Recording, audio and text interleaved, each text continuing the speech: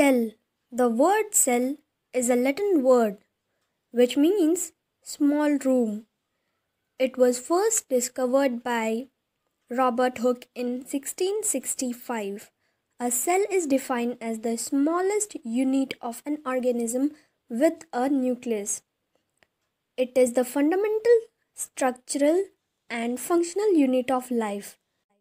Cells are often called the building blocks of body. Now we will talk about tissue. A group of cells which are similar in structure work together to perform a particular function is called a tissue. A tissue is an ensemble of similar cells and their extracellular matrix from the same origin that together carry out a specific function. Organs are then formed by functional grouping together of multi-tissues. Tissue was discovered by François Bichat.